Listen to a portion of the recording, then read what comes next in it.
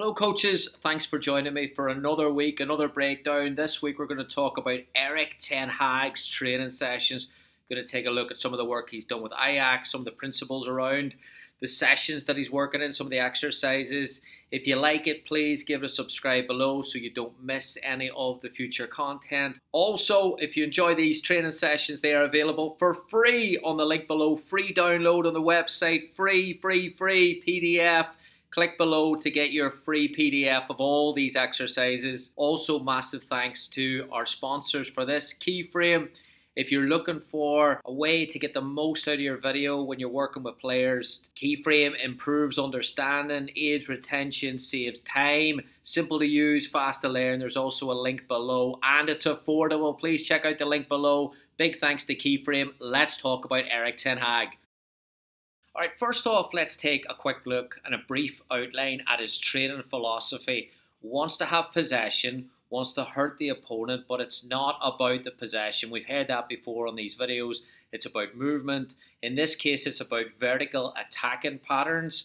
And this is the most interesting thing, I think, playing into the middle to make room for the fullback. So if I'm looking at how a coach that has this philosophy puts it onto the practice pitch, I'm thinking you have to be able to play through pressure. So that's something that we're going to see in these videos, in these exercises. Let's take a look. Quick outline of the objectives: fast ball circulation, quick combination play. When you lose it or when you win it back, very intense with those transitions. And then the last one, and I think it's the most important one, being comfortable playing through pressure as opposed to around it, playing through it. Alright, first game, 4v4 plus 3, split the press, 11 players organised into 2 teams of 4, 1 team of 3, neutral team that's going to work on getting the ball across the playing area, possession team looking to circulate possession, create an opportunity where they can split the press in the middle. Pressing team are looking to win the ball back immediately. If the defensive team win the ball, they're looking to play to one of the 3 neutrals and then receive it back to score in one of the mini goals.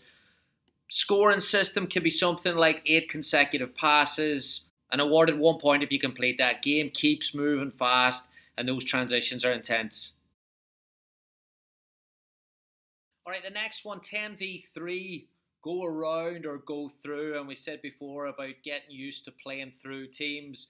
So 13 players, 1 team of 10, 1 team of 3 defending, mini goal at each side of the playing area. The possession team in red are trying to circulate possession around in order to get an opportunity where they can split the press with those 2 players in the middle. Pressing team in blue are looking to win the ball back immediately. If they do win the ball back, they can score in either of the mini goals for 2 points. For every 8 consecutive passes, the red team are awarded 1 point.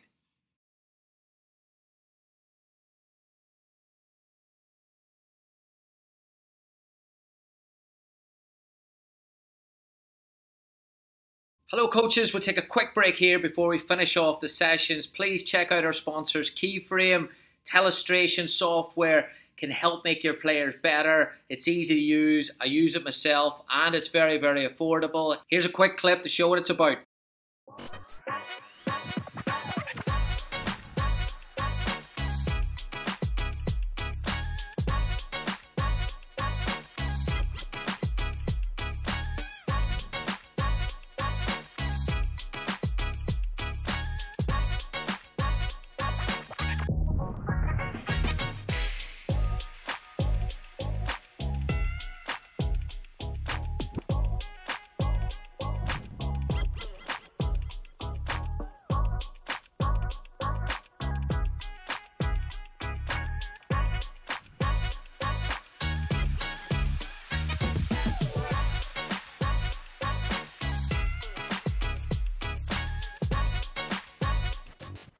Alright, let's finish off the sessions. Don't forget you can download the PDF below to get all these exercises for free. Let's go.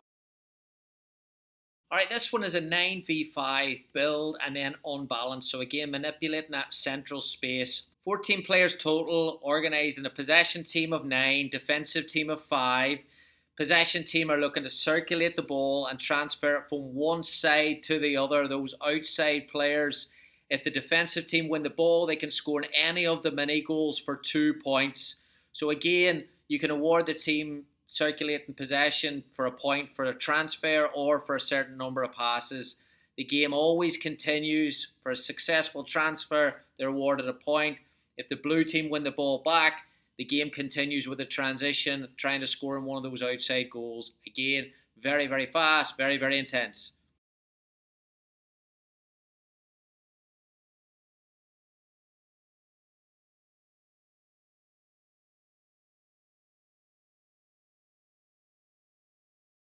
This one is a 6v2, 8 players total, possession team of 6, defensive team of 2. Again, playing through the middle, so not just a typical rondo.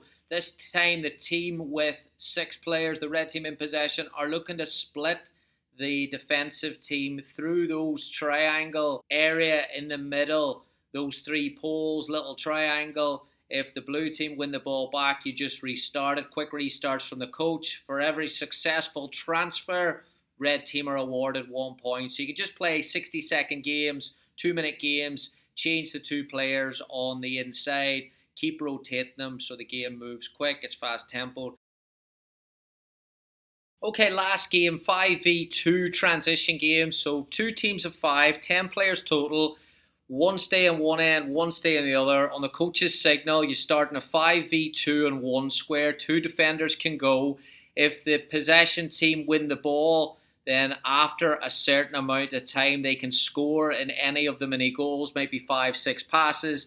If the defensive team win the ball, they circulate it back to their team, and then the exercise moves the other way. 2 defenders go. Those 2 defenders from that team go back in, so it's a 5v2. Keeps moving, very, very intense, and you can score with a set number of passes.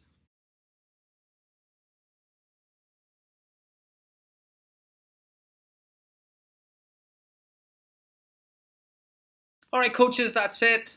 5 practices from Erik ten Hag. Great example of his work at Ajax. I'm sure we'll see some of that work at Manchester United as well. Thanks so much for supporting. Don't forget to check out the PDF link below if you want to get a copy of these exercises for yourself. When you're on the website, why not check out the MSC 20 Attack and Training Sessions ebook that we've just put out. Please also check out KEYFRAME. And please, before you go today, please subscribe, give it a like, support the work. Thank you so much. We'll see you soon.